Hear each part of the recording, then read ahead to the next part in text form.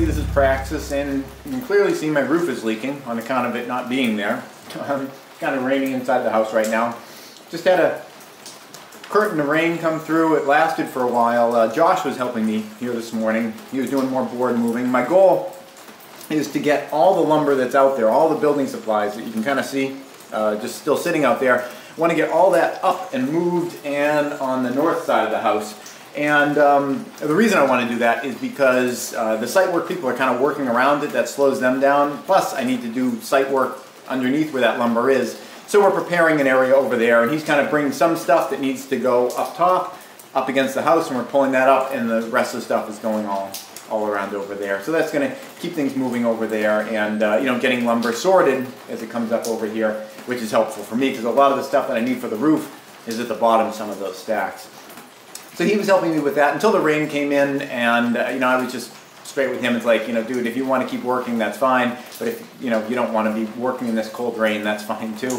From my perspective, you know, there's no reason for me to like be a hard ass, like, you know, you need to keep going, we need to keep going, because you know, it costs me the same amount of money to hire him for an hour working in the rain versus an hour working in pleasant conditions. And you know, I know that you're not going to get as much done when you're slipping around on mud and all that kind of stuff. So from my perspective, you know, why pay him the same amount to get less work done if, you know, you're trying to like work in the rain? So I was cool with him splitting. In fact, I was going to leave too. I just was kind of covering up the piles that, you know, after he left, trying to keep things as dry as I could.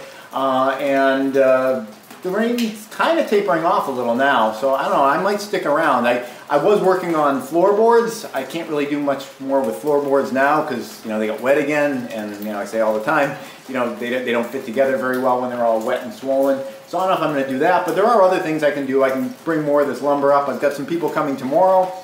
They're kind of friends from my old life when I was a cinematographer, and they do have some construction experience. They wanted to see what I was doing.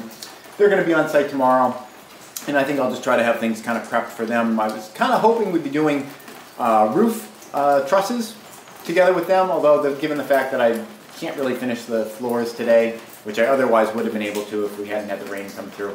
I don't know about that. The forecast had been that we were going to get rain like maybe later in the day. Tonight came by early. It's like not even noon yet, so I don't know, but there's still more for me to do. There's jobs you can do when it's sunny and jobs you can do when it's not sunny, and I'll just do the not sunny, not dry jobs right now, which is usually just moving a lot of lumber and sorting it.